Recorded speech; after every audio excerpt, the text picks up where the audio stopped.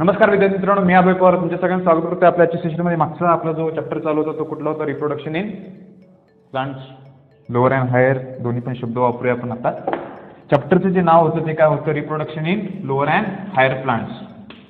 तर मागच्या लेक्चरला जे बघितले आपण ते काय बघितलेलं? Structure of typical flower. आता टिपिकल फ्लॉवरचं जरासं आपण पुढे जायचं, एक एक स्टेप आपण बघूया. Reproduction in lower and higher plant. चॅप्टरचं नाव व्यवस्थित लक्षात ठेवा, बरंच मोठं आहे. आता या चॅप्टरमध्ये आपण मागच्या लेक्चरला बघितलंय काय? Structure of typical flower. Basic जराशी क्वेश्चन विचारतो. काय काय क्वेश्चन आहेत बघा. पिस्टिलेट फ्लॉवर म्हणजे काय? पहिला क्वेश्चन. पिस्टिलेट फ्लॉवर काय असतं हा एक पहिला क्वेश्चन, एकदम साधा सोपा आहे. आणखी एक महत्त्वाचा क्वेश्चन विचारतो मी. मागच्या लेक्चरला आणखी काय बघितलं आपण? फिलामेंट नाही, साधं सोपं विचारूया. स्टाईल हा जो पार्ट आहे तो मेल गॅमेटचा आहे का फिमेल गॅमेटचा आहे? काय क्वेश्चन विचारला बघा मी. स्टाईल हा जो पार्ट आहे स्ट्रक्चर ऑफ टिपिकल फ्लॉवर मध्ये आपण बघितलंय, तो मेलचा पार्ट आहे का फिमेलचा पार्ट आहे? आणखीन एक महत्त्वाचा सगळ्यात एमसीक्यूचा क्वेश्चन, जो पेडिसेल आहे त्याच्या पुढचा जो सॉलन पार्ट आहे, फुगीर जो पार्ट असतो त्याला काय म्हणायचं? पेडिसेलच्या पुढचा जो पार्ट आहे त्याला काय म्हणायचं? 3 क्वेश्चन आहेत. पिस्टिलेट फ्लॉवर म्हणजे काय? सेकंड क्वेश्चन आहे स्टाईल हा फ्लॉवरच्या कुठल्या पार्टमध्ये असतो? ॲक्सेसरी, व्होरल, इसेन्शियल, व्होरल कुठला स्पेसिफिक तो सांगायचा. आणि लास्टचा क्वेश्चन, पेडिसेलचा जो पुढचा जो पार्ट आहे फुगीर त्याला काय म्हणायचं? आपल्याला माहित आहे, त्याचं फक्त आन्सर द्या. आता चॅप्टरमध्ये आपण पुढचं बघूया. चॅप्टरचं नाव reproduction in lower and higher plants. आता या चॅप्टरमध्ये आपण बघणार आहे आजचा जो पॉईंट आहे, पॉईंटचं नाव आहे स्ट्रक्चर ऑफ. आपण फ्लॉवर बघितलं, आता स्ट्रक्चर ऑफ काय बघूया? स्टॅमेन, स्पेसिफिक. आणि स्टॅमेन हा कुठला पार्ट आहे तर आपल्याला माहित आहे काय? अँड्रोशियमचा. आणि अँड्रोशियम काय आहे? Mail gamete. दोन्ही पण जरा व्यवस्थित आपल्याला समजले पाहिजे. काय काय सांगितलंय टिपिकल ऑफ फ्लॉवरचं स्ट्रक्चर व्यवस्थित समजून घ्या. त्याशिवाय स्टॅमेन, कार्पेल, पिस्टिल पटकन आपल्याला समजत नाहीत. शब्द आता काय वापरलाय? Structure of स्टॅमेन.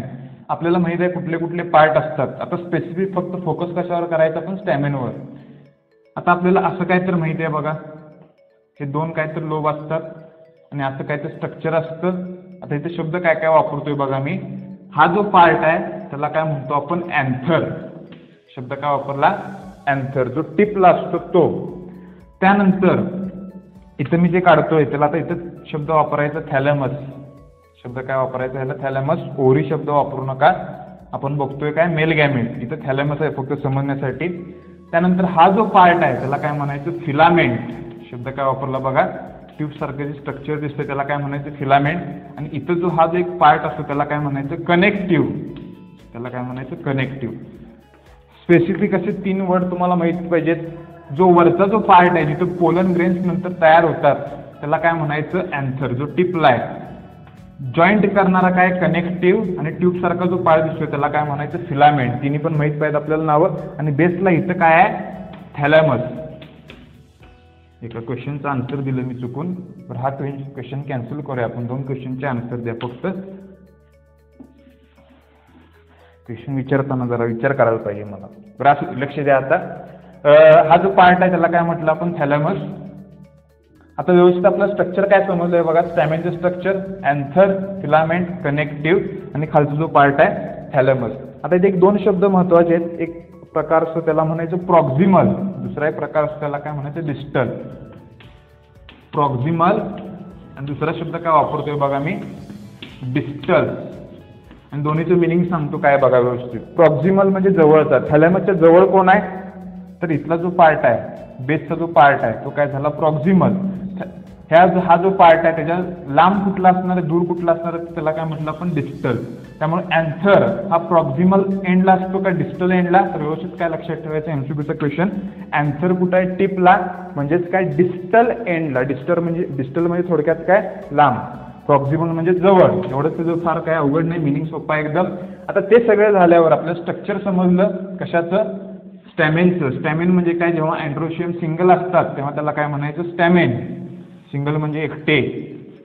एकत्रित असतील तर त्याला आपण शब्द वापरतो अँड्रोशियम. तसंच आणखीन एक क्वेश्चन, तिसरा क्वेश्चन विचारतो मी. जर कॅलिक्स सिंगल असेल तर त्याला काय म्हणायचं? एका सिंगल कॅलिक्सला काय म्हणायचं, हा क्वेश्चन म्हणजे बरोबर असे 3 क्वेश्चन होत्या, तिन्ही क्वेश्चनचे आन्सर द्या व्यवस्थित. आता हे स्ट्रक्चर आपल्याला समजलं बेसिक एकदम. आता आपल्याला काय समजून घ्यायचं आहे बघा.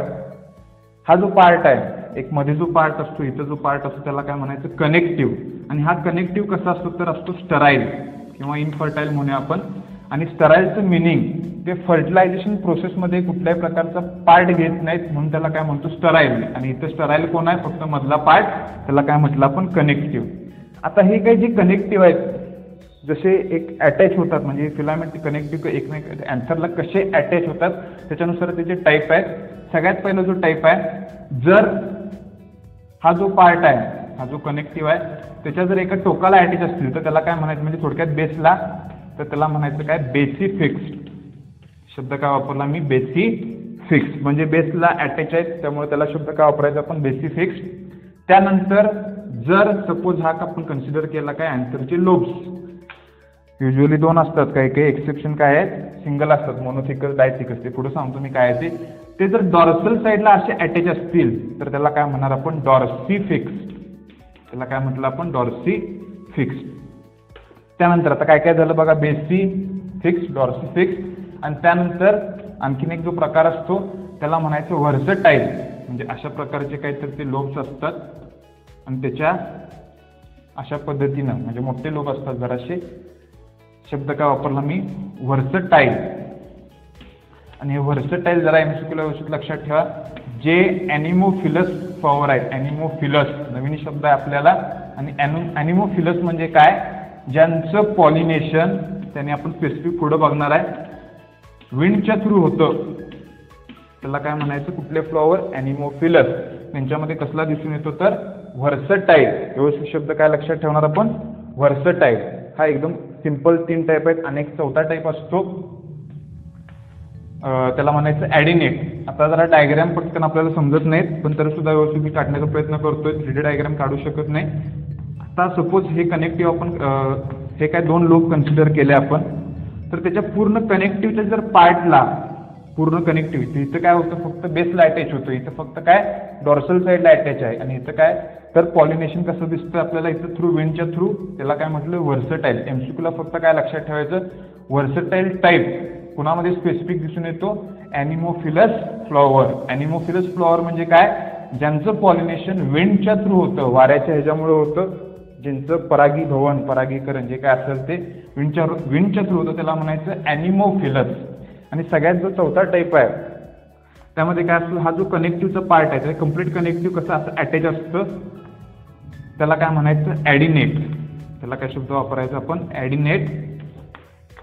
त्यामुळे हे 4ही टाईप पण व्यवस्थित लक्षात ठेवा. जसे कनेक्टिव्ह फिलामेंट एकमेकांना अटॅच असतात, अँथरला अटॅच असतात, बेसिफिक्स, डॉर्सल साईडला डॉर्सिफिक्स, व्हर्सटाईल. आणि व्हर्सटाईलचं फक्त एक एमसीक्यूचा क्वेश्चन काय लक्षात ठेवायचा, ॲनिमोफिलस फ्लॉवर. आणि त्यानंतर काय आहे, ॲडिनेट. म्हणजे कम्प्लीट त्या कनेक्टिव्हला जर अटॅच असेल तर त्याला काय म्हटलं आपण, ॲडिनेट. आता त्याच्या लोबनुसार 2 टाईप पडत असतात. कशाचे, या आपल्या स्टॅमेनचे 2 प्रकार असतात. एक असतं मोनोथिकस आणि दुसरं काय असतं, डायथिकस. शब्द काय वापरतोय बघा मी, मोनो म्हणजे आपल्याला माहिती आहे काय, सिंगल. आणि डाय म्हणजे काय माहिती आहे आपल्याला, 2. आता जर सपोज एक सिंगल असं लोब असेल तर त्याला काय म्हटलं आपण, मोनोथिकस. आणि हे स्पेसिफिक एक एक्सेप्शन आहे, फॅमिलीचं नाव लक्षात ठेवा, मॅल्वेसी. मॅल्वेसी फॅमिलीचं नाव व्यवस्थित लक्षात ठेवा. मॅल्वेसी फॅमिलीमध्ये काय असतात, मोनोथिकस असतात. फक्त काय एक सिंगल काय असतो, लोब असतो, म्हणून त्याला काय म्हणायचं, मोनोथिकस. पण युजली कशा असतात आपल्याला असे डाय म्हणजे काय, 2 थिका दिसत असतात, 2 लोब दिसत असतात, म्हणून त्याला काय म्हणायचं, डायथिकस. दोन्ही पण व्यवस्थित लक्षात ठेवा. मोनोथिकस एक्सेप्शन काय, मोनोथिकसचं फॅमिली, मॅल्वेसी फॅमिली. ह्याच्या बाहेरचा तुम्हाला एमसीक्यूचा क्वेश्चन कधी पडत नाही, त्यामुळे फक्त फॅमिलीचं नाव लक्षात ठेवायचं. फॅमिली म्हणजे आपण बघितले बघा, केपीसीएस, OFGS, त्यातलं फॅमिली शब्द वापरतोय मी. डायथिकस म्हणजे काय, 2 लोब आहेत आणि युजली मोस्टली काय असतात, सगळे डायथिकस असतात, अँथर. आता ते झाल्यावर आपल्याला पुढचा जो पार्ट आपण बघणार आहे, केस ऑफ अँथर. आता आपण स्ट्रक्चर बघितलं कशाचं, तर ते स्टॅमेनचं स्ट्रक्चर बघितलं, थोडक्यात अँड्रोशियमचं स्ट्रक्चर बघितलं, काय काय समजलं आपल्याला, त्याचे टाईप समजले, लोब्सनुसार आणि त्याची अटॅचमेंटनुसार 4 टाईप. आता जो पुढचा जो पार्ट आहे तो आपण काय बघणार आहे बघा. आता मी शब्द काय वापरला, टीएस ऑफ अँथर. टीएस म्हणजे आपल्याला काय माहिती आहे, ट्रान्सव्हर्स सेक्शन. कशाचं घेतोय आपण आता, अँथरचा. आणि अँथरचा टीएस म्हणजे सपोज हा काहीतरी अँथर आहे असा, तर त्याचा आपण असं सेक्शन घेणार आहे, त्याला म्हटलं आपण टीएस. आणि जेव्हा आपण सेक्शन घेतो आतल्या वॉल आपल्याला कशा दिसतात ते आपण बघायचं. आता बेसिक स्ट्रक्चर मी सांगतो ते व्यवस्थित जरा समजून घ्या. जर आपण कन्सिडर केले तर 2 लोब आहेत, पण प्रत्येक ह्याच्यामध्ये असे 4 काय दिसतात, असं स्ट्रक्चर दिसत असतात. आणि हे बटरफ्लाय सारखं स्ट्रक्चर दिसतं आपल्याला. अशा पद्धतीचं काय तर स्ट्रक्चर दिसतंय. पुस्तकात एक डायग्राम आहे तुमच्या सुद्धा, ती सुद्धा व्यवस्थित बघा. आता इथं मी फक्त जरा असं बेसिक काढतोय, आणखी जरा इन डिटेल डायग्राम काढणार आहे मी. आता हा जरा पार्ट समजून घ्यायचा. मध्ये काय असणार आहे तर कनेक्टिव्ह टिश्यू प्रेझेंट असणार आहे. शब्द काय वापरला मी, कनेक्टिव्ह टिश्यू. आणि कनेक्टिव्ह टिश्यू काय असतो आपल्याला माहित आहे, तर तो स्टराईल असतो. तो काय असतो, स्टराईल.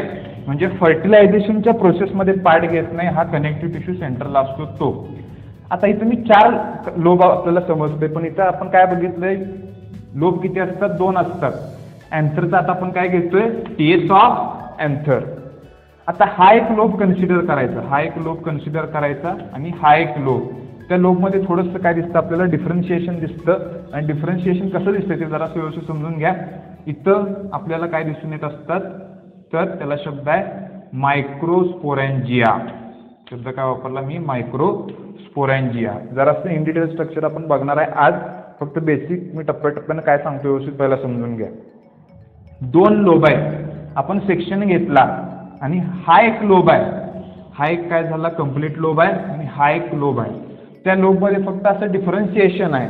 हे 4 लोब नाही आहेत, 2च लोब आहेत, म्हणून त्याला काय म्हणतो आपण, डायथिकस.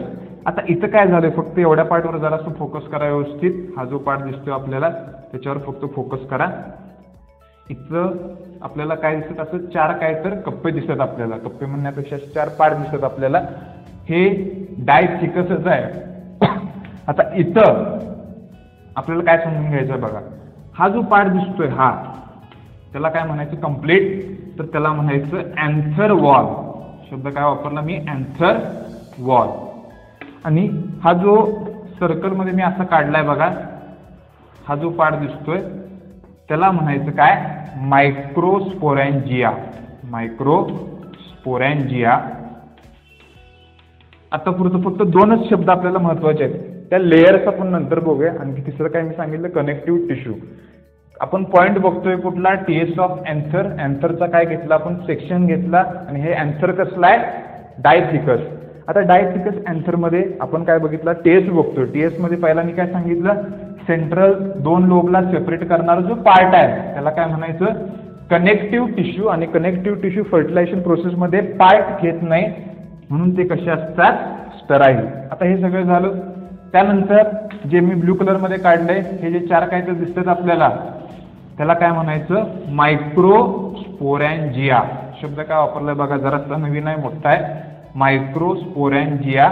आणि त्याचं पुढे जाऊन काय होत असतं, पोलन सॅक. पण आत्ता ते इमॅच्युअर आहेत, मॅच्युअर झाल्यावर त्याला काय म्हणणार आपण, पोलन सॅक.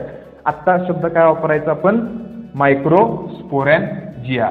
आणि त्याच्या वर हा जो सगळा पार्ट दिसतोय त्याला काय म्हणणार आपण, अँथर वॉल. म्हणजे 3च आपल्याला फक्त लेबल काय लक्षात ठेवायचे. आणखी थोडंसं इन डिटेल बघणार आहे आपण, पण 3 लेबल लक्षात ठेवायचे, connective tissue, sterile, anther wall. आणि 4 काय आहेत, मायक्रोस्पोरॅन्जिया. 4 आहेत म्हणून त्याला शब्द काय वापरतो आपण, टेट्रा मायक्रोस्पोरॅन्जिएट. 4 असे लोबमध्ये आपल्याला डायथिकसमध्ये काय दिसतात, 4 असे मायक्रोस्पोरॅन्जिया दिसतात. आणि मायक्रोस्पोरॅन्जिया म्हणजे काय, ज्याच्यामध्ये मायक्रोस्पोर्स आहेत. आणि मायक्रोस्पोरलाच आपण पुढे जाऊन काय म्हणणार आहे, पोलन ग्रेन्स. आता हे जरासं कन्फ्युजन तुमच्या डोक्यामध्ये निर्माण झालं असेल, पण एकदम बेसिक काय लक्षात ठेवायचं, आपण पॉईंट बघतोय टीएस ऑफ अँथर. पहिला आपण बघितलं स्ट्रक्चर ऑफ अँथर, आता बघतोय आपण टीएस ऑफ अँथर. हे कसलं आहे, डायथिकस. सेक्शन घेतलाय आपण, टीएस घेतलाय, ट्रान्सव्हर्स सेक्शन. आणि आपल्याला तर 3च फक्त लेबल लक्षात ठेवायचे आहेत. आणि अँथर वॉल थोडंसं इन डिटेल, पण एवढं पहिला बेसिक समजून घ्या. हे सगळा पार्ट अँथर वॉल, आतले सर्कल आहेत त्याला काय म्हणायचं, मायक्रोस्पोरॅन्जिया. सारखं सारखं काय रिवाइज करतोय, कारण जेव्हा बऱ्याच वेळेला काय होत असतं, एकदम मेल गॅमेट फिमेल गॅमेट जेव्हा आपण स्टडी करतो तेव्हा जरासं कन्फ्युजन होत असतं. जेव्हा फिमेल गॅमेट स्टडी करणार आहे तेव्हा शब्द आपण वापरतो मेगास्पोरॅन्जिया. आता आपण बघतोय मेल गॅमेट, त्यामुळे शब्द काय वापरायचा, मायक्रोस्पोरॅन्जिया. आणि ह्याला स्पोरॅन्जिया का म्हणायचं, कारण ते स्पोर्स तयार करतात, मायक्रोस्पोर तयार करतात. आणि मायक्रोस्पोरॅन्जियालाच पुढे जाऊन आपण काय म्हणणार आहे, मॅच्युअर झाल्यावर पोलन सॅक. इथंपर्यंत माझ्यामध्ये सगळ्यांना समजलं असेल. आता स्पेसिफिक असं आपण या जे सगळ्या अँथर वॉल आहेत, from outer to inner, inner to outer, सगळे लेबल्स व्यवस्थित समजून घ्या. आणि जराशी मी मोठी आणि चांगली डायग्राम काढतो. आणि जरी तुम्हाला इतर जरी डायग्राम व्यवस्थित जरी समजलं नसेल तर पुस्तकात व्यवस्थित रेफर करा. पुस्तकात पण थोडीशी किचकट डायग्राम आहे, जर जमलं तर मी त्याच्यावरचं तुम्हाला थोडक्यात ॲनिमेशन सुद्धा दाखवतो. पण आता आपल्याला काय समजून घ्यायचं आहे बघा, स्ट्रक्चर ऑफ जे अँथर आहे त्यातला आपण काय घेतला, TS of anther. TS of anther घेतल्यावर आपण ज्या बघणार आहे काय आता महत्वाच्या, अँथर वॉल. आता अँथर वॉलमध्ये बघूया आपण एक एक एक एक मी सगळ्या जे लेअर काढतोय ते व्यवस्थित समजून घ्या. आणि डायग्राम कशी बघायला गेलं तर थोडीशी महत्वाची आहे, दरवर्षी एक्झाममध्ये क्वेश्चन पडत असतो याच्यावर. आता मी आणखीन एकदा ती डायग्राम काढतोय थोडीशी व्यवस्थित. हा एक पार्ट झाला डायथिकसचा, हा एक पार्ट झाला डायथिकसचा. त्यानंतर लोअर साईडला असं, त्यानंतर लोअर साईडला असं, अशा पद्धतीनं काय झालं, हे चार काय झाले आपल्याला लोब म्हणायचं नाही त्याला, हे टेट्रा मायक्रोस्पोरॅन्जिएट स्ट्रक्चर आहे. आता आपण आउटर टू इनर जाऊया. आणि मध्ये काय काढायचं राहिलं, हा जो पार्ट दिसतो त्याला काय म्हणायचं, जो काय असतो फर्टाईल का इनफर्टाईल का स्टराईल. इनफर्टाईल म्हणजेच काय, त्याला म्हणायचं काय, स्टराईल. आणि ह्याला काय असतात, कनेक्टिव्ह टिश्यू प्रेझेंट असतात. हा पार्ट काय झाला, कनेक्टिव्ह टिश्यूचा. आता इथं आपण काय समजून घ्यायचंय बघा, आउटर टू इनर मी जाणार आहे, पण त्याच्या अगोदर आणखीन एक आपण काय बघितलंय, इथं पण काढतो, थोडंसं बारकं काढतो मी समजण्यासाठी, नंतर आपण पुढं इन डिटेल बघणार आहे काय आहे. हे काय आहे, मायक्रोस्पोरॅन्जिया. हे काय झाले, मायक्रोस्पोरॅन्जिया. आता फ्रॉम आउटर टू इनर जायचं, आपण काय करायचं, फ्रॉम आउटर टू इनर. सगळ्यात आउटर साईडला आता अँथर वॉलमध्ये आपण स्पेसिफिक सगळ्या लेअर बघायच्या कुठल्या कुठल्या आहेत त्या सगळ्या काय झाल्या अँथर वॉलच्या लेअर. सगळ्या मी इन डिटेल काढत बसत नाही डायग्राम, कारण बराच वेळ जाईल त्यामध्ये. आणि सगळंच ते असं गिजमिट दिसल्यावर तुम्हाला कॉन्सेप्ट क्लिअर होणार नाही. त्यामुळे फक्त काय, मी एकच फक्त एवढा पार्ट फक्त काय करतो, डायग्राम काढतो. आणि बाकीचं तुम्ही पुस्तकात बघून समजून घ्या. आता इथं बघा, मी एक सिंगल लेअर काढलंय. इथं काय काढली, मी एक सिंगल लेअर काढली. सिंगल लेअरला इथं काय म्हणायचं बघा, आता हा पार्ट काय झाला, एक सिंगल लेअरचा. आणि इथं नाव काय आहे, इपिडर्मिस. आउटर लेअर काय आहे, इपिडर्मिस. आणि ह्या सिंगल लेअर कशा असतात, फ्लॅट सेलच्या असतात. त्याला शब्द काय वापरला मी, फ्लॅट सेल. लेअर व्यवस्थित लक्षात ठेवायची, अँथर वॉल मधली epidermis. Single layer flat sale present असतात. आता ह्याचं जे फंक्शन आहे, ह्याचं फंक्शन काय असणार आहे तर प्रोटेक्शन. ह्याचं फंक्शन काय आहे बघा व्यवस्थित, प्रोटेक्शन. कारण आता आपण आउटर टू इनर बघतोय, कुठल्या पण आउटर साईडला जे काय असणार आहे त्याचं फंक्शन काय असतं आपल्याला माहिती आहे, प्रोटेक्शन. तीन फक्त पॉईंट लक्षात ठेवायचे. आउटर अँथर वॉलमध्ये आउटर कशापासून सुरुवात होते, epidermis. From outer to inner बघतोय आपण, इपिडर्मिस. त्यामध्ये सेल कशा आहेत, सिंगल लेअर, एकच लेअर आहे, मल्टी लेअर नाही आहे, एकच लेअर आहे. कशाची, फ्लॅट सेलची. फ्लॅट सेल्स आहेत आणि त्याचं फंक्शन काय झालं, प्रोटेक्शन. एवढेच फक्त पॉईंट लक्षात ठेवायचे आपल्याला. म्हणजे आता काय झाली, आपली एक लेअर झाली, कशामधली, अँथर वॉल मधली. आता जी सेकंड लेअर आहे, सेकंड लेअर आहे अशा पद्धतीनं काय असतात, रेडियली अरेंज असतात. त्याला काय म्हणायचं, सेकंड लेअर. हा जो पार्ट दिसतोय आपल्याला त्याला काय म्हणायचं, सेकंड लेअर. आणि हे सुद्धा एका सिंगल लेअर मध्ये असतात. आणि ह्याला मी शब्द काय वापरतोय बघा, येलो कलर मध्ये, त्याला म्हणायचं काय, एंडोथेशियम. जरा नावं नवीन आहेत तुम्हाला, पण 2-3दा रिवाइज केल्यावर होऊन जाते आपलं, फार काय अवघड नाही. पहिला इपिडर्मिस, हे काय जरासं कॉमन आहे आपल्याला माहिती आहे, इपिडर्मल सेल्स वगैरे. प्रोटेक्शन काम झालं, फ्लॅट सेल, सिंगल लेअर. तसंच सेकंड लेअर काय आहे, एंडोथेशियम, आणि एंडोथेशियम मध्ये कुठले कुठले पॉईंट लक्षात ठेवायचे बघा, दे आर रॅडियली, परत कॉम्पॅक्टली arrange, radially and कॉम्पॅक्टली arrange, 2 point फक्त लक्षात ठेवायचे. आणखीन एक महत्त्वाचा पॉईंट, तर ह्याच्यामध्ये काय दिसतं आपल्याला, कॅलोज थिकनिंग, कॅलोज थिकनिंग. आणि कॅलोज म्हणजे आतापुरतं काय लक्षात ठेवा, एक प्रकारचं काय असतो, सबस्टन्स असतो, तो या सेलच्या मध्ये असतो. म्हणजे सपोज जर आपण कन्सिडर केलं ही काय तर अशी सेल आहे आणि ही काय तर अशी सेल आहे, त्याच्यामध्ये हा जो पार्ट दिसतो आपल्याला त्याला काय म्हणायचं, कॅलोज थिकनिंग.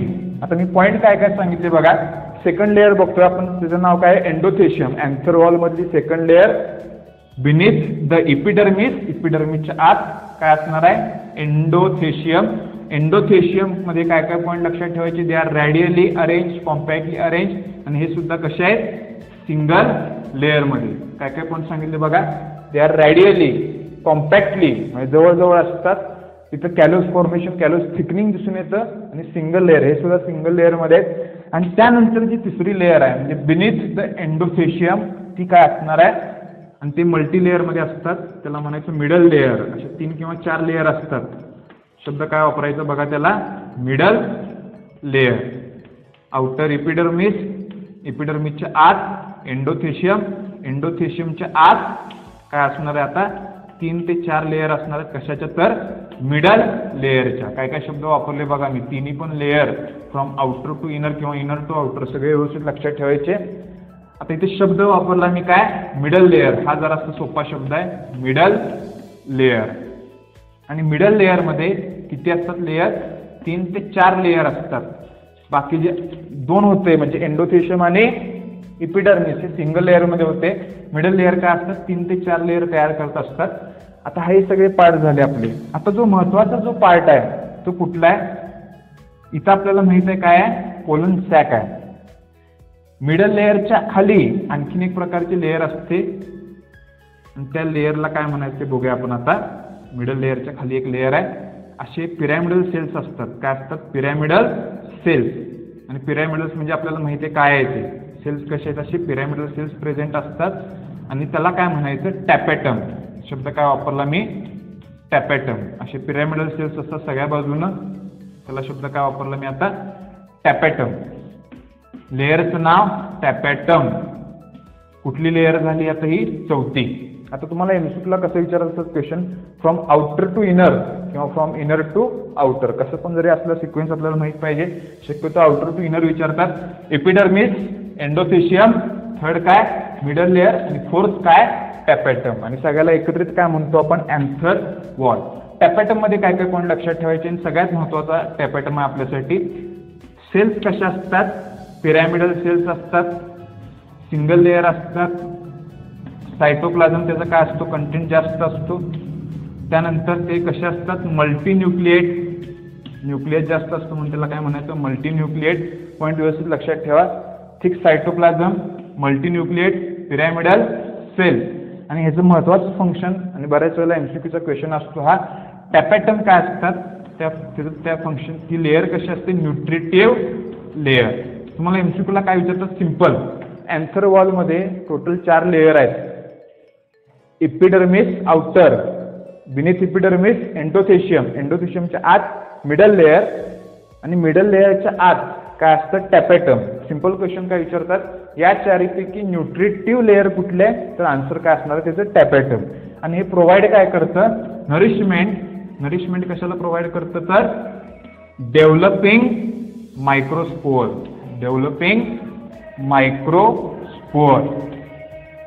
आता शब्द काय वापरलाय बघा मी, न्यूट्रिटिव्ह लेअर. एमसीक्यूचा क्वेश्चन लक्षात ठेवायचे, किंवा इनर मोस्ट लेअर, आन्सर काय असणार आहे, टॅपेटम. आणि आणखीन एक एमसीक्यूचा क्वेश्चन, डेव्हलपिंग मायक्रोस्पोअरला न्यूट्रिशन प्रोव्हाइड करायचं काम कोण करणार आहे, तर टॅपेटम. आता टॅपेटमचे तसे बरेच फंक्शन्स आहेत. एक झालं न्यूट्रिशन. आता आणखीन एक फंक्शन बघूया, त्याचं फंक्शनचं नाव काय आहे, एन्झाईम सिक्रेशन. आणि एन्झाईम कुठलं सिक्रेट करतं, ते कॅलेज. आणि हे जे एन्झाईम आहे कॅलेज, ते डिझॉल्व्ह करायला हेल्प करतं काय, कॅलोज. आणि जर हे कॅलोज काय झालं, डिझॉल्व्ह झालं, तर त्यातून बाहेर काय पडणार आहे, पोलन ग्रेन्स. आता मी हा जो पॉईंट सांगितला तो पटकन तुम्हाला समजला असेल. मी आता काय काय सांगतो व्यवस्थित लक्षात ठेवा. माझ्यामध्ये इथंपर्यंत सगळ्यांना समजलं असेल. न्यूट्रिटिव्ह लेअर नरिशमेंट प्रोव्हाइड करतं, मल्टीन्यूक्लिएट सायटोप्लाझम ठीक असतो, पिरॅमिडल सेल्स असतात. आता जे मी काय सांगितलं बघा, आणखीन एक फंक्शन आहे कोणाचं, टॅपेटमचं. काय सिक्रेट करतं, एन्झाईम. एन्झाईमचं नाव काय आहे, कॅलेज. आणि कॅलेज काय करतं, कॅलोजला डिझॉल्व्ह करतं. म्हणजे कॅलोज एक प्रकारचं सबस्टन्स आहे लक्षात ठेवा. आणि जेव्हा हे कॅलोज डिझॉल्व्ह होतं तेव्हा ते पोलन ग्रेन्स काय होतात, बाहेर पडतात. पोलन ग्रेन्स म्हणजे काय, त्याला काय म्हणतो आपण, मायक्रोस्पोर्स. आपण पुढे बघणार आहे development of male गॅमेटोफाइट, development of किंवा फॉर्मेशन ऑफ मायक्रोस्पोर्स. आता यामध्ये सगळ्यांना लेअर व्यवस्थित समजले असतील. आता इथं बऱ्याच टॅपेटमचे फंक्शन्स आहेत, बऱ्याच प्रकारचे टॅपेटमचे फंक्शन्स आहेत. आणखीन एक त्याचं महत्त्वाचं फंक्शन आहे टॅपेटमचं. तर काय तयार करतं ते, युबिश बॉडीज. युबिश बॉडीज तयार करतं. आणि युबिश बॉडीज कोटेड विथ स्पोरोपोलोनिन. स्पोरोपोलेनिन. आता आणखीन एक न कळणारा पॉईंट आहे आपल्याला थोडासा. आता मी काय सांगतोय बघा व्यवस्थित. आपण बघतोय फंक्शन कशाचं, टॅपेटमचं. टॅपेटम फक्त काय लक्षात ठेवायचं, एन्झाईम सिक्रेट करतं, न्यूट्रिशन प्रोव्हाइड करतं, डेव्हलपिंग मायक्रोस्पोरला. आणखीन एक फंक्शन काय लक्षात ठेवायचं, ते तयार काय करतं, फॉर्मेशन ऑफ युबिश. नवीन शब्द आहे, युबिश बॉडीज. युबिश बॉडीज काय असतात, त्याचं कव्हरिंग असतं कशाचं, सबस्टन्सचं नाव व्यवस्थित लक्षात ठेवा, स्पोरोपोलेनिन. सबस्टन्सचं नाव व्यवस्थित लक्षात ठेवा, एमसीक्यूचा क्वेश्चन आहे, स्पोरोपोलेनिन. आणि हे स्पोरोपोलेनिन काय करत असतं, जे पोलन ग्रेन आहे त्याचा जो एक्झाईन पार्ट आहे, एक्झाईन म्हणजे आउटर कव्हरिंग, ते करायला हेल्प करत असतं. आता जरा काही पॉईंट म्हणजे जास्त करून या टॅपेटमचे जे पॉईंट आहेत थोडेसे जास्त आहेत. आणि हे जे शेवटचे एन्झाईमचे असू दे किंवा युबिश बॉडीचे असू दे, ते थोडेसे न करणारे जरी पॉईंट असतील तरी सुद्धा एमसीक्यूच्या दृष्टीने व्यवस्थित लक्षात ठेवा. मी आणखीन दोन्ही पण रिवाइज करतोय. टॅपेटमचं एक्स्ट्रा एक फंक्शन लक्षात ठेवायचं काय, secretion of enzyme. एन्झाईमचं now college. College काय करतं, डायजेस्ट करतं, डिझॉल्व्ह करतं कॅलोज. आणि कॅलोज डिझॉल्व्ह झाल्यामुळं पोलन ग्रेन्स काय करतात, बाहेर पडतात. एवढंच फक्त लक्षात ठेवा आता पुरतं. आणखीन मी जरा इन डिटेल सांगणार आहे. त्यानंतर युबिश बॉडीज, सिक्रेशन ऑफ किंवा प्रोडक्शन ऑफ युबिश बॉडीज. युबिश बॉडीज म्हणजे अशा प्रकारचं काहीतरी सबस्टन्स आहे, कशानं कोटेड असतो, स्पोरोपोलेनिन. आणि स्पोरोपोलेनिनचं फंक्शन काय आहे, फॉर्मेशन ऑफ एक्झाईन. आणि एक्झाईन काय असतं, जेव्हा आपण बघणार आहे स्ट्रक्चर ऑफ पोलन ग्रेन्स तेव्हा आपल्याला समजेल. आणि शेवटची दोन व्यवस्थित लक्षात ठेवा. थोडंसं अवघड जरी वाटत असलं तरी आपल्याला टप्प्याटप्प्याने सगळं लक्षात ठेवायचं आहे. किमान आजच्या पुरतं तुम्हाला एवढं तरी समजलं पाहिजे काय, अँथर वॉलमध्ये काय टोटल 4 लेअर आहेत. फ्रॉम आउटर टू इनर विचारलं किंवा इनर टू आउटर कसाही जरी क्वेश्चन विचारला तरी सुद्धा आपल्याला व्यवस्थित आलं पाहिजे. आता आणखीन एकदा मी सगळे पॉईंट जरासे रिवाइज करतो, व्यवस्थित जरा लक्ष द्या. सगळ्यात पहिला आपण काय बघतो, तर अँथर वॉल. आता अँथर जी वॉल आहे, अँथर वॉलमध्ये काय काय बघितलं आपण, आउटर, एपिडर्मिस. एपिडर्मिसमध्ये काय पॉईंट लक्षात ठेवायला सांगितलं मी, सिंगल लेअर झाल्यावर काय, फ्लॅट सेल्स झाल्यावर फंक्शन आपल्याला माहिती आहे का त्याचं, प्रोटेक्शन. आता प्रोटेक्शन सगळं झालं. फर्स्ट लेअर झाली एपिडर्मिस. सेकंड लेअर काय लक्षात ठेवणार आहोत आपण, एंडोथेशियम. एंडोथेशियम पण कसे आहे, सिंगल लेअर. आणि तिथं काय दोन पॉईंट जराशी फक्त एक्स्ट्रा आहेत. एक म्हणजे कॉम्पॅक्टली अरेंज, सेकंड काय रॅडियली अरेंज. आणि आणखीन एक काय दिसतं आपल्याला तिथं, कॅलोजचं काय दिसतं, थिकनिंग दिसतं. हा एक फक्त एक्स्ट्रा पॉईंट आहे. ते झाल्यावर आपण काय बघितली, मिडल लेअरमध्ये आणखीन महत्त्वाचं पॉईंट काय, 3 ते 4 लेअर असतात. 3 ते 4 लेअर असतात. कशाचे असतात, पॅरेनकायमॅटस सेल किंवा पॅरेनकायमॅटस टिश्यू म्हटलं तरी चालते. ग्रुप ऑफ सेलला काय म्हणतो आपण, टिश्यू म्हणत असतो. आणि ते झाल्यावर सगळ्यात महत्त्वाची चौथी लेअर काय, इनरमोस्ट टॅपेटम. टॅपेटममध्ये काय काय सांगितले, सगळे पॉईंट जरा व्यवस्थित रिवाइज करा. एक पॉईंट व्यवस्थित समजून घ्यायचा. 2 महत्त्वाचे एमसीक्यूचे question, nutritive layer, innermost layer provide nutrition किंवा nourishment to the developing microspore.